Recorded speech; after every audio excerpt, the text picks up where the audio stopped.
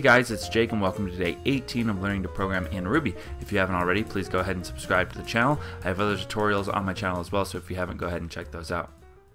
So today we're going to be building a histogram, and specifically we're going to be giving back the amount of words, each word in our string, and then the amount of each time, and then we're also going to sort by the amount of those words. So to just show you, we'll go ahead and start the command prompt, and we will pull in the file and we'll drop it in right there. I'll hit enter, and now we're going to write a sentence, and that's going to be, this is the end, and we'll just do like a capital N, the, this in lowercase, and then this,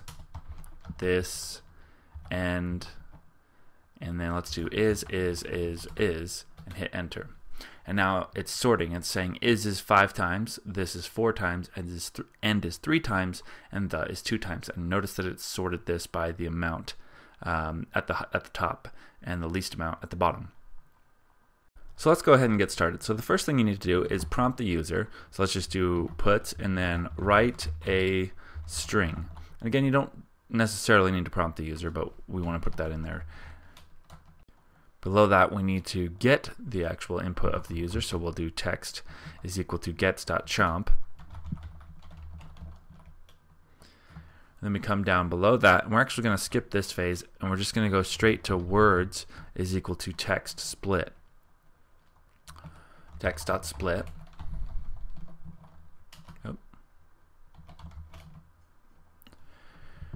And so now we've set our text into a let's fix that there. So now we've turned our text.split into the variable words, and then below that we need to create a hash. So what we're going to do is we're going to write frequency as the name of our hash, and we are going to set that equal to hash.new. And then we're going to make our argument 0. And now we're going to take our words that are now our text.split, and we're going to do words dot each. And now in here we're going to make this item, and you can make this any word you want really, but item is just so we know what's going on. And we're going to make that, outside of that, we're going to do frequencies. Go ahead and tab that. Oh, frequencies. And then your brackets, and you're going to type in item right here. Now each time we come across the same item, we're going to plus it, plus equal to 1.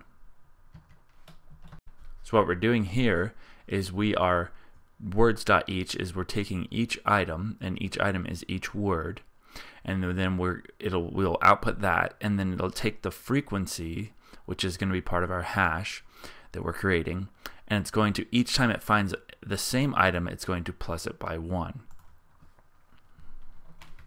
And then we need to do frequencies, and we need to do frequencies because we're going to have to sort this because it's going to have those each individual one, right? But we need to sort the items like we did in our program so that they display properly. And what we will do is we will write frequencies sort by dot sort by right down there. And then what we will do is we will do our curly braces, and within our curly braces we're going to do our vertical bars again. We're going to type item, and then we're going to do amount. So we've taken both of those items in here. And then outside, what we're going to do is we're going to sort by the amount. So our amount is however many times that we get frequencies, it's how many frequencies we get the item plus 1. So, and then we're sorting by that number. Now we could sort by item dot, like say length, and it would sort by the item of, it would sort by that string length if we were to do that. And we can actually, I'll show you that later. Then we want to do frequencies dot each do, and we are going to do our vertical bars and our item comma amount And then below that is this is what each item is going to do. We're going to do puts item plus, and we need to make sure that we have a space in between these two. So we need to do a string like that. Why that deleted that.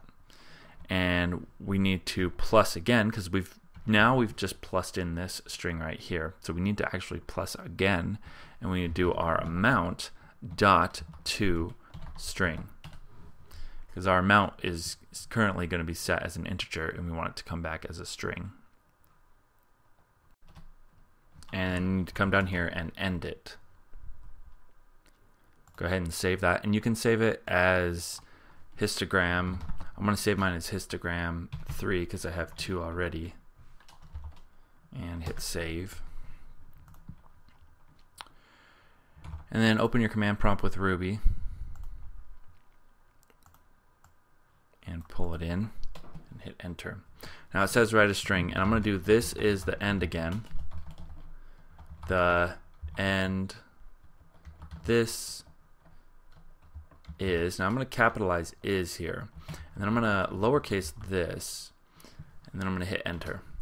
Now you see here it says this is one, is once, is capitalized is once, the is twice, and end is twice, this is twice. But you see this up here has been counted. So because these are not the same, it's counted them as different because there's a capital T here.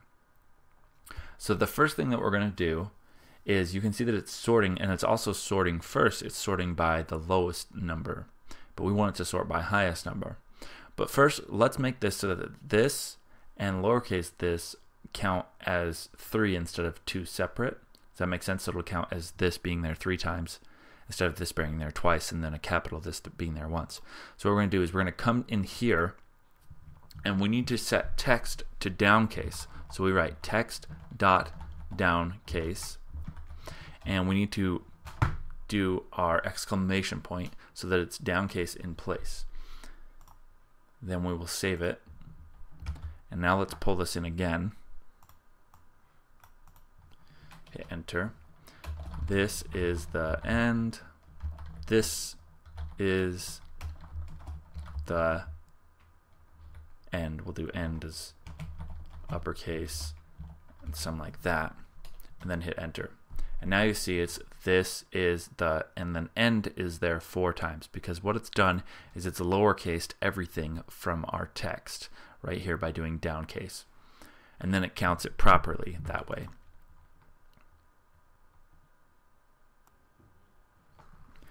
But you see here we still have the lowest amount being displayed first. So what we need to do is we need to reverse that. So if we come in here right after frequency, or right below frequency equal, we can do frequencies dot reverse, and we need to reverse it in place as well.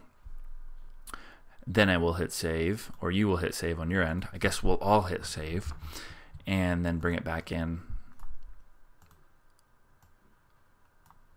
right there, enter. This is the end, end, this is the, and let's do an is right there.